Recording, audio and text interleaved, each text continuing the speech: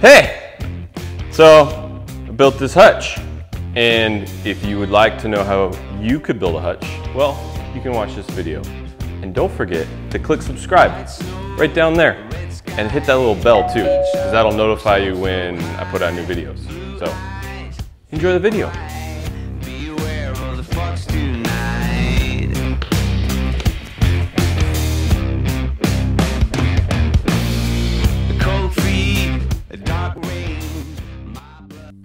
Lordy, lordy, lordy, we have got a lot to cover in this video, so I'm going to try and condense it down to be as quick and simple as possible.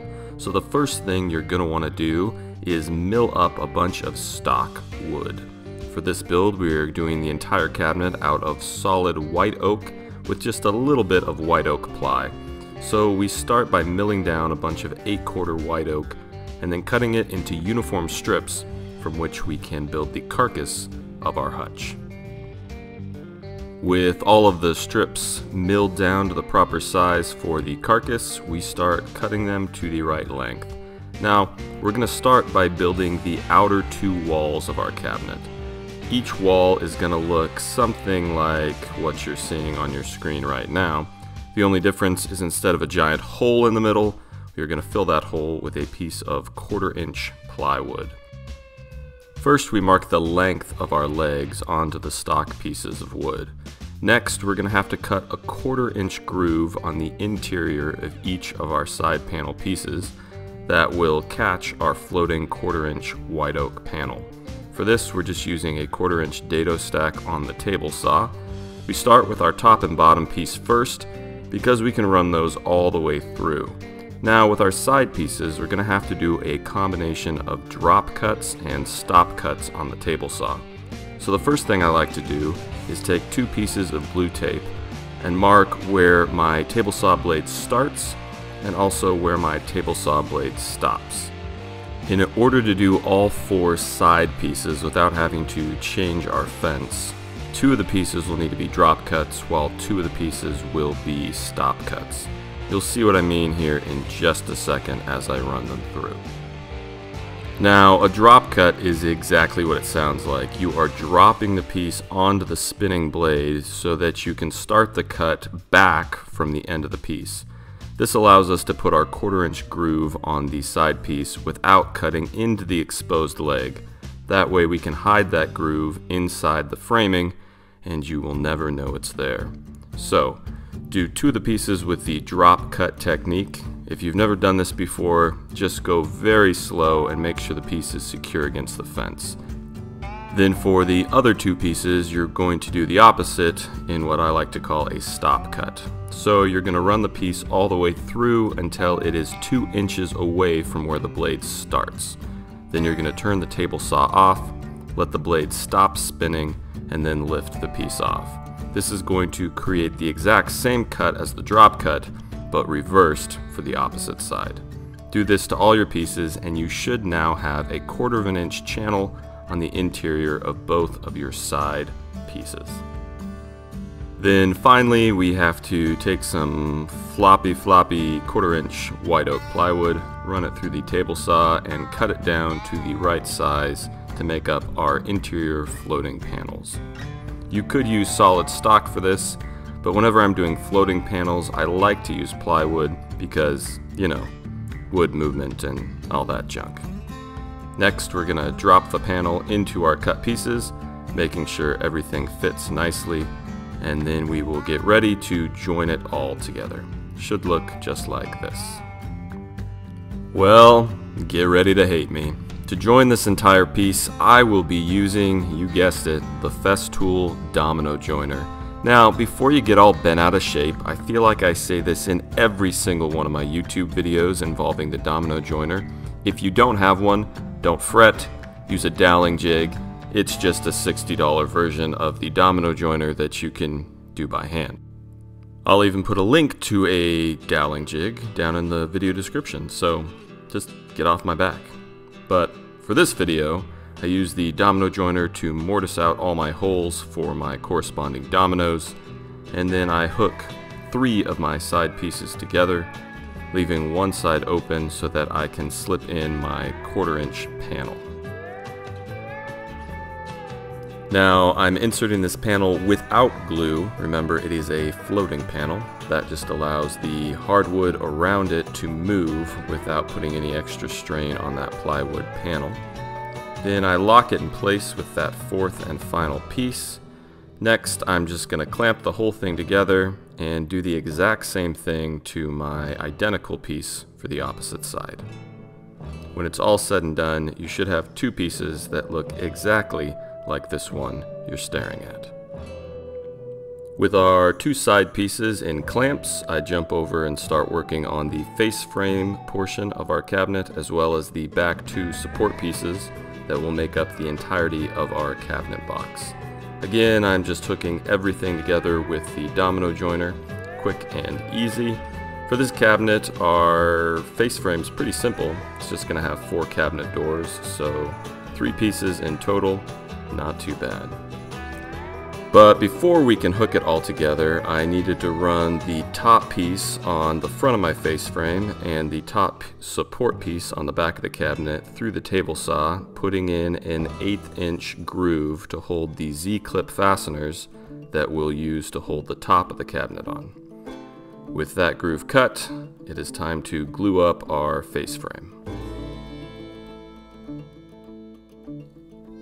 Whenever I have face frames that aren't supported on either side, I like to glue them up with these little 90-degree holder thingamabobs from Woodpecker's Tools. No, they're not paying me to say that. I just really like them. They're super handy, and it just makes sure that everything is glued up nice and square. Now, this is the portion of the video where I tell you that I forgot a few steps. When I was cutting my side pieces, putting a 1/4 inch groove for my floating panel, I completely forgot that we also need 1/4 inch grooves for the back panel.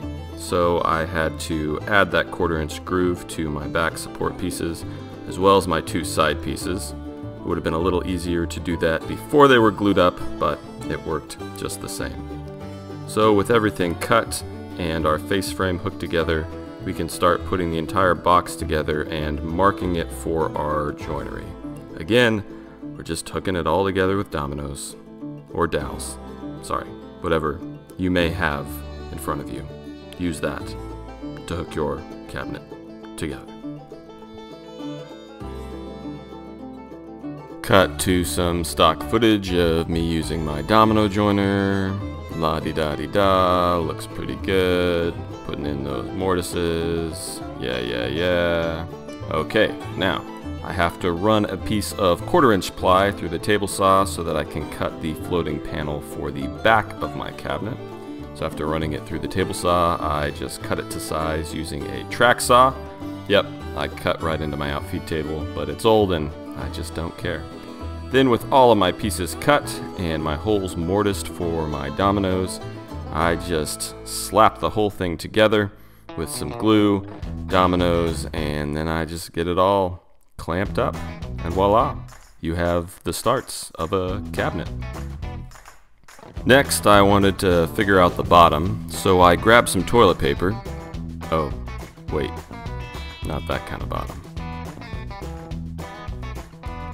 To hold the bottom in place, I cut a bunch of strips of stock white oak that we're going to glue up on the bottom of the cabinet to create a recessed little channel for our bottom plate to sit down on. So I take all my little strips and just glue them right on, making sure that you leave enough room for your base plate to sit flush or just below the base of your cabinet.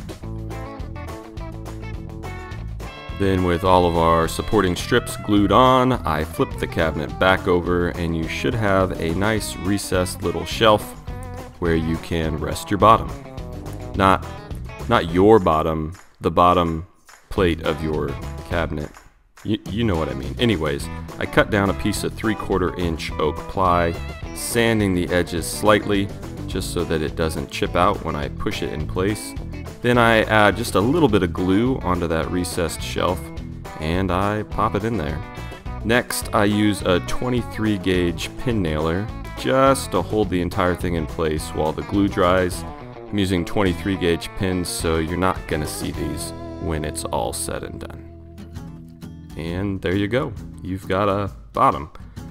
Next, we slide in our dividing piece down the center to separate left cabinet from right cabinet. Now, I've seen a lot of people try and build the center divider in a cabinet into their framing.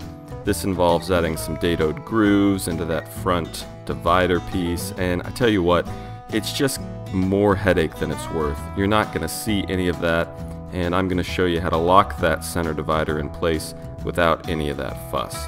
So first, you start by just getting your divider in there and making sure it is nice and square. Next, I'm just going to send some 23 gauge pins through the back panel. Again, this is not supportive at all, it's just to hold it in place so it's not moving around. Then, out of stock white oak, I just make this little cap piece to put on the top, and I secure it in place with a few pocket holes.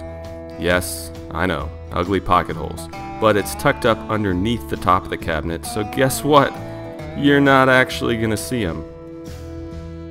Then I pre-drill a few holes through my top plate into my plywood, and I just sink some cabinet screws through that top plate right into my piece of ply. Then I flip the whole cabinet over, and well, I just send some screws right up through the bottom. And just like that, your center divider is locked very securely. Now, it's not hooked to the front face frame, but it's 3/4 inch ply, so it really doesn't have any give with this small of a piece. Next, I cut some little strips and I glue and tack them onto that 3/4 piece. This is going to be a simple rest for my internal shelf. And I add another piece to the outside. This one just held in place with a few, yes, ugly pocket holes, but I position the pocket holes facing up so that they also will be completely hidden by the shelf itself. Ha, that rhymed. Shelf itself. Anyways, I cut down my shelves, and I do have to add just a little notch in each corner. Not each corner of each individual shelf, but one corner of each shelf so that it can sit in there. Just like that. And then I cover up the fact that it's plywood by adding a simple piece of 1/4 inch stock onto the front of each shelf. And with that, our shelves are done. Time to build our top. I decided to forego showing you the boring milling process on this one, but I pre-milled up some pieces of 5/4 white oak, and I, well, rubbed some glue on them and clamp them together. How about that? I didn't use any biscuits or dominoes either, so just sue me, why don't you? Then once it's all dry, I take it out of clamps, I plop it on top of my cabinet, and I use the track saw to cut it to the right size. Then I use a little round over bit with the router just to give it a nice, soft top edge. Man, now it's time to mill all the lumber for our cabinet doors. I really didn't want to mill, so I thought maybe if I played a sweet melody on the tin whistle, it would just magically turn into perfectly milled pieces. Holy cow, it actually worked! So for this cabinet, we are doing 4 shaker style cabinet doors with glass recessed into the back of each door. So each door is going to be made up of approximately 5 pieces, like the ones you see in front of you, 4 outer pieces with that middle kind of decorative brace. Now, because we are recessing the glass into the back, you have to make that little decorative brace an 1/8 inch skinnier than your outer pieces. That way, once we router out the groove for the glass to sit inside the back of the door, it'll sit flush against that internal brace. Now, what you're going to want to do is first mark out where that brace is going to land on your outer rails of your cabinet door. And then you're going to want to router out that groove right in the middle first before you glue your doors up, or else, if you try and do it afterwards, your router bit's going to run right smack dab into that middle support, and you're going to be cursing and have a tough time getting that groove where you want it To make this groove, I'm just using a 1/2 inch rabbet bit with a bottom mounted bearing on the router set to a depth of just over 1/8 of an inch. As you can see, you just want to do just a little pass to clear that middle brace. You don't need to do the whole thing quite yet. We can do that once it's all glued up, just to make sure we don't go too far. But you can see our middle support is just the same height as our routed out groove. Then with our grooves routed out where our internal brace is going to be, I again pull out the domino joiner, or doweling jig, whichever you prefer, and I hook all the doors together. Just, you know, like you should. 2 pieces on each end, support in the middle, and voila. You clamp them all up and let them dry. Here's a good example of why you got to do that small routed groove first. You can see the bit runs smack into that middle brace. But with our doors all glued together, now you can finish off the rest of the groove with your router. The glass that we'll be inserting in these cabinet doors is rectangular, and obviously the router bit will leave a rounded corner, so you'll have to go back with a chisel and just square off each corner. But then your glass should fit very nicely in your cabinet door. I just ordered this glass from a local glass shop. Any glass shop should cut glass custom to size for any door you will want to make. Next, I mark out where my European style hinges are going to be drilled in the door, and I take the door over to the drill press and I drill out a hole in the appropriate location to catch my hinges. See, look, the hinges fit right there. Originally, I designed this cabinet to have overmount doors, but there was a slight change of plan on the client's part and they wanted inset doors. So to accommodate the inset hinges, I did have to add a few little blocks inside the cabinet to catch the hinge. While those dry, I decided to jump over and sand my top. Then I brought my doors over. Now lots of people will use playing cards or spacers, which would work totally fine.